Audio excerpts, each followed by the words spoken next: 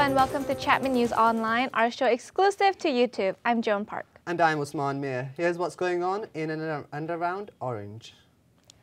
The Chapman Theatre Department is also launching a new play that opened Thursday in the Walmart Theatre. Emily Valla has the story.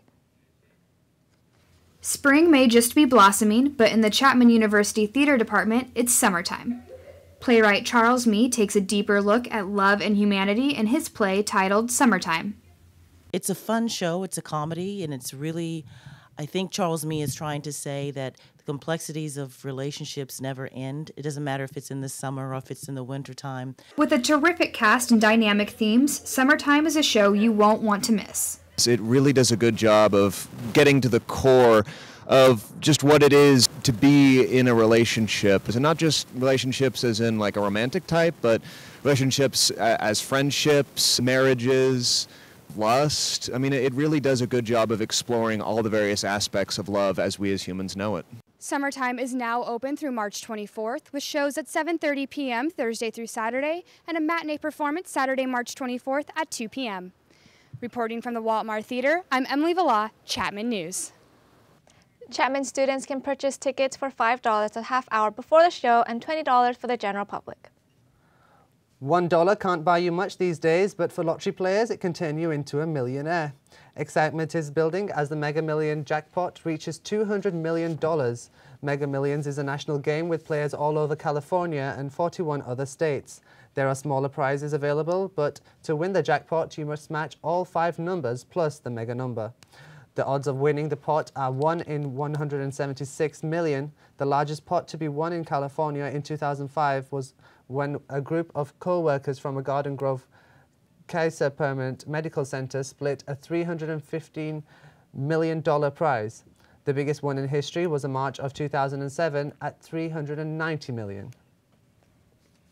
Tide detergent thefts are on the loose. Law enforcement officials across the U.S. have been baffled by a crime wave targeting an unlikely item, Tide laundry detergent.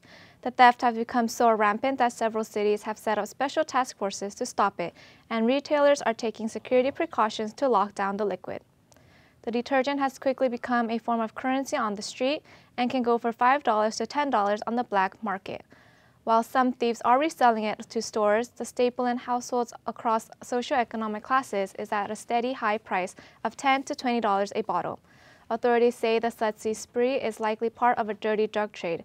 A recent drug sting in Maryland turned up more than Tide 10 cocaines. A Newport Beach tradition may soon be no more. Over the objections of some residents, officials at the city of Newport Beach decided to snuff out some summertime fun. Taylor Ring explains.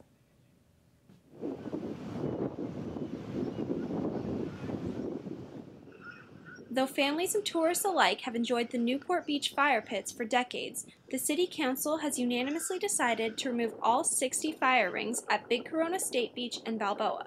The decision was made based on safety concerns coming from polluted air, danger from hot embers, and child safety. I think, well, there was a kid I heard in the news that fell into the pit, and now the mom's suing, and I heard that's why they're taking it away.